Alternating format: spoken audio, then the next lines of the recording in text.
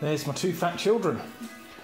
All good, fits in the car. I was just going to weld this on and I just double checked the battery, and this bit here is just slightly too thin by about 1 millimetre.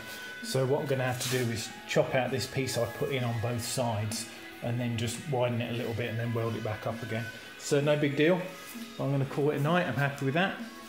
And then I'll put the sides on and the banding around the top and then work out how it's actually going to go in the car.